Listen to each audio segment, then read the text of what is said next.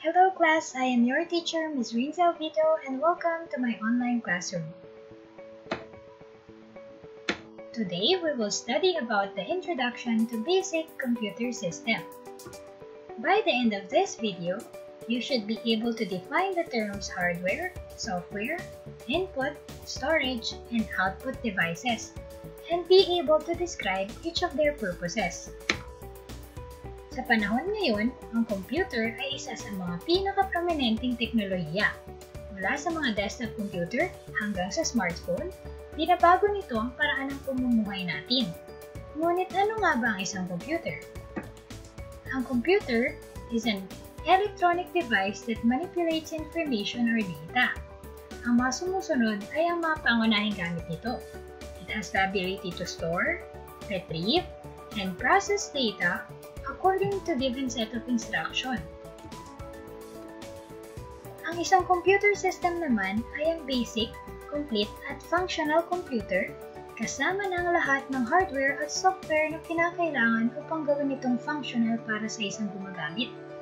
Ang data or information ay may papadala ng user sa computer sa pamamagitan ng mga input devices. Matapos iproseso, ang computer ay magbibigay naman ng output sa pamamagitan ng output devices. Ang lahat ng prosesong ito ay mai-imbak sa memory ng computer na pwedeng i-retrieve kung kinakailangan. Components of a computer system. Ang two main components ng computer system ay binubuo ng hardware at software. Ang hardware ay nahati sa system unit at peripherals, samantalang ang software naman ay sa operating system at application softwares. Hardware, the physical equipment that makes up the computer system. Ito ay binubuo ng system unit at peripheral devices. Lahat ng mga tangible o nahahawakang parte ng computer ay nabibilang sa hardware. System unit, the main part of a microcomputer, sometimes called the chassis. Ito ay naglalaman at pumuprotekta sa mga sensitibong electronic components tulad ng Central Processing Unit, the brain of the computer where most of the computing takes place, perform all instructions and calculations that are needed to manage the flow of information. Karaniwan nating mas kilala ito bilang Core i5, Core i3, Pentium at iba pa. Ang random access memory naman ay matatagpuan din sa loob ng system unit. It is the system's short-term data storage. Iniimbak nito ang information na aktibong ginagamit ng user upang mabilis itong mai-access. Mas maraming program na gumagana sa isang computer, mas maraming memory ang kakailanganin mo. Hard disk, a magnetic storage device installed in the computer. It is a permanent storage area for data. Dito naiimbak ang mga pictures, music, videos, text documents, at mga files na ginawa o na-download ng user.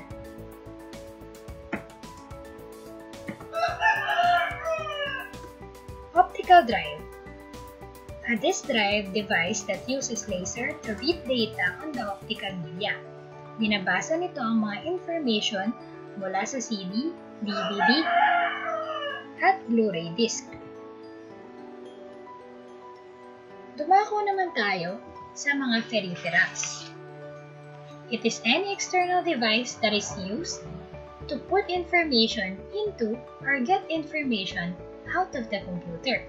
Ito ay naghahati sa input, output, at storage devices.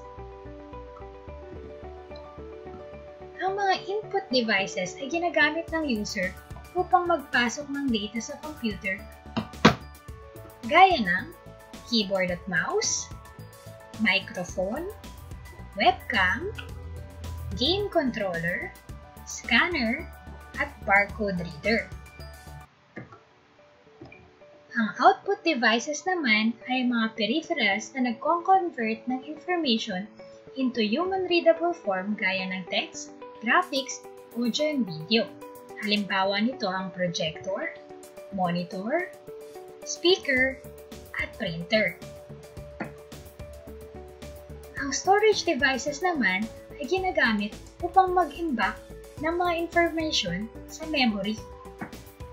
Pwede itong CD or DVD, external hard drive, or flash drive. Lumako naman tayo sa mga software.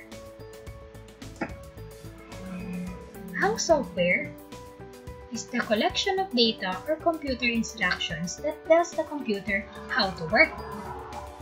Ito naman ang mga intangible part ng isang computer.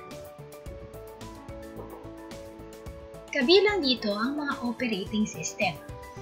The software that supports a computer basic functions such as scheduling tasks, executing applications, and controlling peripherals. Ito ang pinakamahalagang software sa loob ng isang computer. Sa pamamagitan nito, nagagawang makipag-communicate ng computer sa mga hardware devices. Halimbawa nito ay ang Windows, Android, Linux, Mac, at Mac iOS. Ang application software naman ay dinidefine as computer software that employs the capabilities of a computer directly and thoroughly to a task that the user wishes to perform. Ito ay ang mga computer program na ginagamit upang tulungan ang isang tao para sa isang partikular na proseso na maaaring mauugnay sa pagiging produktibo, pagkamarikain, komunikasyon. Halimbawa na lamang nito ay mga office applications, Java, Revit, Internet Explorers, Photoshop, at Autodesk AutoCAD.